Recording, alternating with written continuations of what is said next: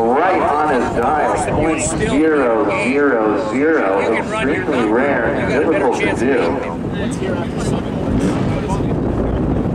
Then they have Summit, and then they have Gage Herrera on the left side. And the dial for Gage is 580. And he's looking at Joe Silva to his right from Escondido. And Joe dials in at 692. So we'll see how things pan out here for the bikes. If you get a good pass, it might be like a 7-3 pound. Well, if you have a bad pass, it's a 7-3 pound. Whereas in our car, a good pass is 598. There's something that happens to go wrong. We're like 8.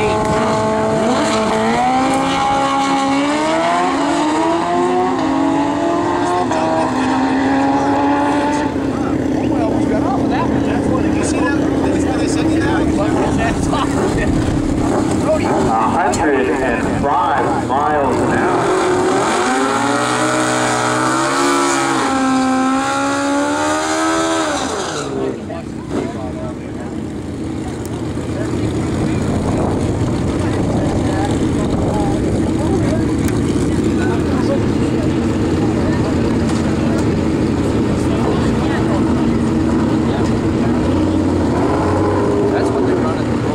So the next set of bikes, we have a dial of 581 on the right side and not 637 on the right side and 580 on the left side. That's Dakota Sun.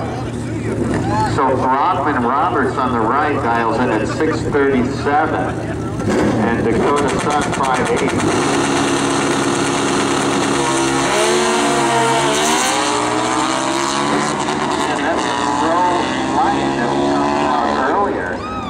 Quicker than the poultry. The wind's going to go to Dakota Sun on the left side. 0.05 off the done. 585. Paul's ass. Yeah, it's easy Tom, huh? He knows his stuff. Looks like John Legrand from Lemon Grove is on the left side, and John has a 1976 Honda. He's looking to dial in at 620 versus the dial on the right side of 639.